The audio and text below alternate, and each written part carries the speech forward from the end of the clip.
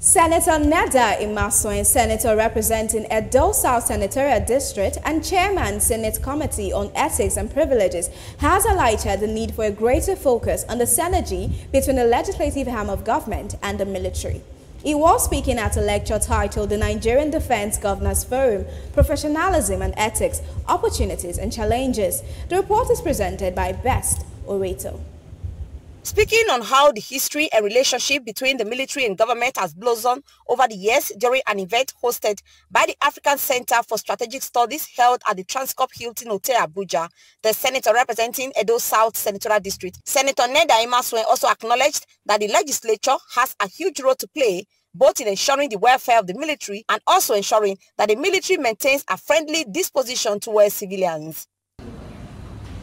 After many years of struggle for democracy, the military regime finally handed over government to civilians on May 29, 1999, and has ever been so since then.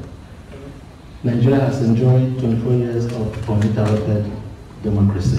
Senator Neda IMASUEN, while highlighting the standing provisions that secures a conducive atmosphere for the legislative-military relationship to thrive, he also emphasized on the need to uphold ethical standards in order to maintain a healthy nation. This transition birthed or incorporated the arms of government into decision and policy making of the country, where there's a system that allows the principles of checks and balances amongst the three arms of government that we have in Nigeria today. The 1999 Constitution came into existence. With the return of democracy in Nigeria, we could see the legislature making laws for the interests of the citizens, even making laws for the military and other security agencies to ensure order within the territorial space of the Nigerian nation. This, to a large extent, brought synergy between the military and legislature. Abdurrahman Dambazao retired, the former Minister of Interior from 2015 to 2019 under the former President Buhari administration, also delivered a lecture at the event.